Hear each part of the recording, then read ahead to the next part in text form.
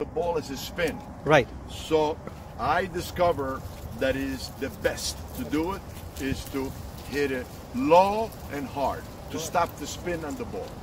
Because why am I saying? For me anyway, for other people it's different, you know. Sometimes, like you said, you got to hit it low and hard and give the ball a lobby. And a lobby is like a defensive shot. Defensive shot, that's what it is. So now, by hitting hard and low, you not only you got to put the other player in position that you got to get the ball, and it's hard to get the ball because it's hard and low.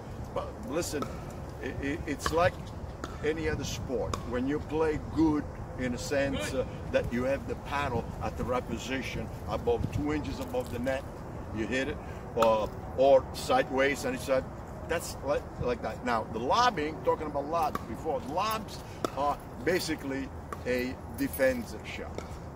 I do that a lot. My suggestion is lob is the best option. When you have spinning balls coming down here, do it lob. Okay. Yeah, but sometimes even if you lob, you do not have, you cannot be certain that the ball gonna make it to the court, because with the spin, sometimes the trajectory of the ball changes drastically. So my suggestion is to let the ball travel a little bit, because sometimes when the ball is spin, if you hit it too early, you're gonna hit it out. Yeah, you're gonna hit it out. So you gotta let the ball travel a little bit so that you can see the trajectory. Right. And sometimes you have to go counter direction. You know what percentage is that? 50, if it's 50% is okay. Possibly. Yes. Possibly. If you do to counter, it's not going to work. It's right. You have to wait for that ball and just do it like that. Bend down. You have to bend down because that ball. They're going to intercept. After spin, the opposite team, they're going to intercept the ball because it's too soft. Right. So that's why I'm saying that you could do either lobbing or hit it hard. Or hard if you have to acquire experience and practice all the time. Low and hard. That's a point. That's a point when you do that. Lobbing, you're just giving it up. It's a defensive shot to let them. You do 50% lobbing. Yeah, 50%. Well, if you go to professional games, they don't do lobbing. He's the master in lobbing. Right. Yeah. Now, also the other things is serving. Okay. This gentleman here likes to serve and make points on serves. Come on. I am an ace man. All right. Yeah. Tell me. Tell the truth. Okay. Why? In professional games that you watch on TV, where they have match, go see. Check it out. Yeah. If they serve hard. No, they don't. They don't. They just hit the ball nice. Just because what counts? You know what counts? The third shot. Yes. It's the third shot. That should be a All right, let me ask you a question. When you try to make a serve, to make a point, right? How many serve in the game go out for you?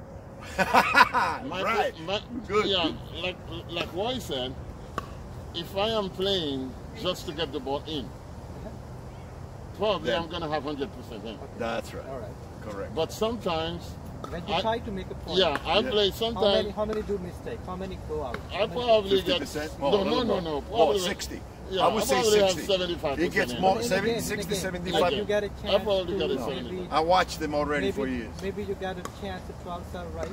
So in 12 serve, how many? When you try to make a point for that serve, how many go out? Probably 2 out of 12. Yeah. Right. So, but what he's talking about, when you make a serve, just giving a serve is basically he has to reply. The other person has to reply. Okay. When you put it into the line, you are 100% perfect. But when your serve is going out, it means you are giving a point extra. All right. But you just serve in the line. That's the best thing. If you try to make a point on serve, maybe you get a point. Maybe 5 times, as you said, 6 times, but 2 times you gave 2 points. But you got 10 points, but not all the time you get a point on the serve. That's the other part also. You know, people take even harder. The rule of the game, you do not give up your strength. Okay? Serving is my strength. So I will not give it up, because even though my opponent may make contact with my serve, if I place the ball where I want it, my partner would get a good back.